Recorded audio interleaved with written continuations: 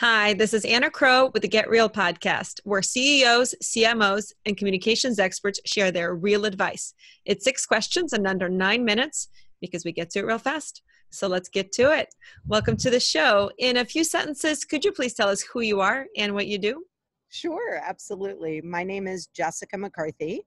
I'm a daughter, I'm a sister, I'm a wife, I'm a mother of two teenagers, I'm a friend, a guinea pig owner, and an advocate. And I've also had an extensive career in healthcare marketing as a marketing executive. I would say that and the mothering are currently the most challenging roles I've got. I started out my career in advertising and account management, and I spent about 10 years in advertising. I've been in healthcare for about 15 years in various roles. I've had roles on the payer side, on with diagnostics, medical device. I'm currently working for a company called Lumiata, which is based out of San Mateo, California, and we are focused on artificial intelligence for the healthcare industry. I love it. You have such a diverse background too. And I am surprised you didn't start with the guinea pig. That would have been something. I'm sure he would be upset about that as well. Very cool. Well, what would you say, Jessica, is the best thing about being a leader in your industry? The healthcare industry is behind. There is a need for industry-wide change, and healthcare is extremely broad and extremely challenging. And in many cases, the technology and the consumer expectations are 20 years behind where they need to be. And at the same time, we're seeing dramatic change, and that's really exciting. And I often wonder what our industry is going to look like in 5 or 10 or 25 years. I would say working to make improvements, whether they're incremental improvements or whether it's a leapfrog. That's what's really exciting and energizing right now in healthcare. That's why I love it and why I've stuck with it for so long. That's a great response. Part of making improvements, of course, is working closely with customers or understanding your customers and understanding what's happening in the space and what the needs are.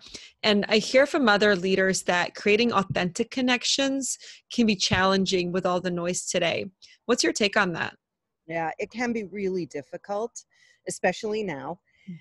I find I draw a ton of energy from my team and from customers. And ultimately, um, even in a business that's so driven by the bottom line, and healthcare is very driven by the bottom line, we can find common ground. And that common ground is really in patient care, right? We all want to improve patient care. We all want to improve outcomes, even while we're worrying about the bottom line. And that's something that everyone makes a priority. So learning and listening are the tools that I really use with my customers and my team. Questions are the most powerful tool for connection. What that means, though, is then you have to really be prepared to listen and to continue the dialogue with deeper, more introspective, more challenging questions to really drive the change that's needed in the industry. And I really find when you can have those discussions, when you can find those connections, that's what's truly powerful. And that's really how we learn from one another. That's what's kept me connected. That's really cool. I love the question piece, but then followed by the listening, right? The active listening and the continuous engagement to keep Yeah. that conversation and kind of peel the layers. That's fantastic. Do you have any other real advice for other leaders? Is there anything else that you think is really important? Well, I can tell you what I'm always trying to learn from other leaders. Um, Empathy. We've businessified it to EQ, right? But really at its heart, it's empathy and using all of your senses to truly understand someone, to really listen, to really learn, not react. I think that's the most powerful tool we have, and it's extraordinarily hard right now. We're all using virtual ways to connect with each other, and you can get lost in the technology. You can lose the connection. And so one of the things I've actually done, and I would share this with anyone who has just had more than enough of their video conferences, is just pick up the phone. I have found that by reducing the inputs to just a voice, I'm able to pick up more on the nuances, the tone, and the pitch, and use that to really help me listen and learn from the people that I'm talking to. But ultimately, my advice is empathy for the people that you're working with, empathy for your customers, empathy for your patients, for your members, for your vendors, everybody. Everyone can really benefit from being listened to and being empathized with. That's great advice. And you're so right about picking up the phone too. I know that's part of your advice, but how many times are people looking at Zoom and really just making sure their background's good? If someone's coming into, their cat walks by and you're like, you lose that momentum, and the connection is so different. I love the auditory piece that you mentioned, but yeah, empathy is critical. Thank you for sharing that. Yeah. Before we get to our final question, are there any other successful executives such as yourself that you would like to give a shout out to or think should be on this podcast? Yeah. God, I've been really lucky in my career. I've had phenomenal bosses and mentors and sponsors, and I've sought them out because ultimately they'll make or break your career. I would call out a few people. So Janet Widman, who I worked with at Blue Shield of California, she's been a friend, a boss, a mentor, a sponsor throughout my healthcare career. And I truly wouldn't be where I am today without her. She's just a phenomenal leader.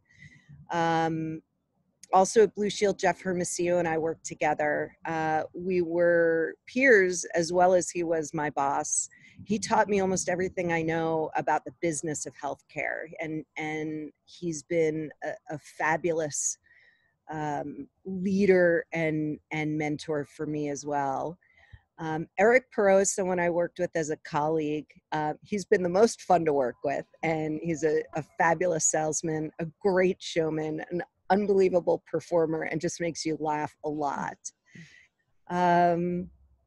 And I would say Susan Cobian. Susan's a great friend. We've worked together for about 5 years. She's a phenomenal marketer. She's an inspiration to me for starting her own marketing agency that's healthcare focused, SFC Group, and she is killing it. Nice. They sound fantastic. Thank you for mentioning them. All right. Our last question is more of a fun one. Can you tell us about your first job? Well, I've been working since I was 16, so I'll skip a lot of those summer jobs and jobs during college because I don't think they're very interesting. But my first job out of college, I worked for Random House, which is and was at the time the largest publisher in the world. And when I worked for them, it was their heyday. They were at the top of their game. And it was like working in a soap opera. There was so much drama. Your first job out of college, it was like being thrown into the snake pit. But while I was there, I had the opportunity to do some design work. I worked in the children's book and cassette package division, and my boss let me do some of the redesign of the cover of The Cat in the Hat. So I got to put the burst on the cover of The Cat in the Hat that says now in Spanish and English. And to this day, I think that might be my 15 minutes. That's awesome. I have a few of those books in my house, so I'll be sure to find one right after this. Yeah. That's great. Well, very cool. Well, Jessica, how can people get a hold of you or learn more about the company? Yeah, absolutely. So Lumiata is at lumiata.com. Please come visit us. You can reach out to me at jessica@lumiata.com. And I welcome any opportunities to connect with people. I love to mentor. I love to teach. I love to be sponsors and help women in business fulfill their greatest dreams. I'm a big advocate for women, and I'm a fan of leaving the ladder down, because everyone who's come before us has worked hard to get us where we are today, and it's our job to continue to do that for the women of tomorrow. That's an awesome, powerful message. Very cool. Well, thanks everyone for tuning in. This is Anna Crowe with the Get Real podcast. For more insights, visit us at crowepr.com. Thanks so much. And thank you, Jessica. Thank you. It was a pleasure.